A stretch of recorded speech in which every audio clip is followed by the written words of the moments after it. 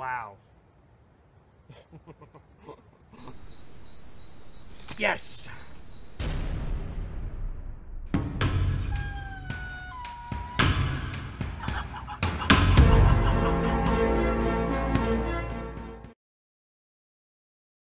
Alright, so we've already met St. Luce's more iconic wildlife such as the collared brown lemur. However, what about the more elusive species of animals?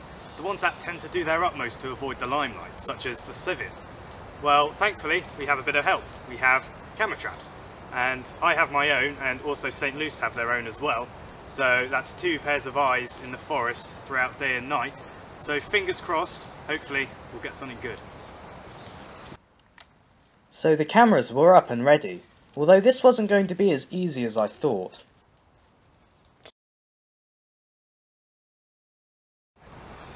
Right, so first camera trap, let's see what we got. So far there is 1 file, which could mean we got something. Oh no, it's just me setting it up, never mind. Oh well, that's a bit disappointing, but all we can do is try again in the end. But hey, it's only the first time, so we've got a few more weeks here. Okay, perhaps I was being a bit too optimistic. Anything? No. Did you get anything? No. Anything? Nope. Anything this time? Nope. Looks like it's going to be a lot harder than I thought, so I think we're going to need to step up our game a bit. So I've just looked at this surrounding area, this bit of opening. We had some leftover, well, a lot leftover honey, and we've smeared some over the different branches and logs just to provide a scent, which hopefully it will attract various mammals, hopefully civets and tenrecs, and well, there's only one way to find out. So will this technique work? Well, only time will tell.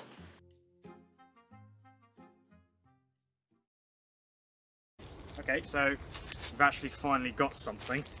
Let's have a look.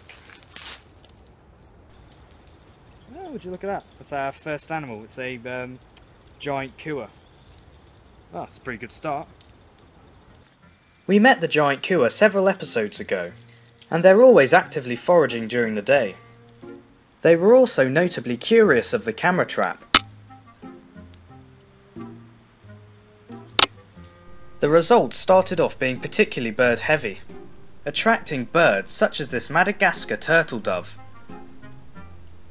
and a flock of helmeted guinea fowl, although this bird is not actually native to Madagascar. When I looked at this video in the morning, I was particularly amused by it, and you'll see why. Yeah, I know what you're thinking. What on earth was that? This is a Madagascan crested ibis. They are a nervous species and we only saw them on a handful of occasions. They are known as the chicken of the forest, as they are commonly hunted and eaten by the locals. Okay, so this is what, about take number 15 now of the camera traps. So let's see what we get this time. Oh my god. It's a civet. Malagasy civet.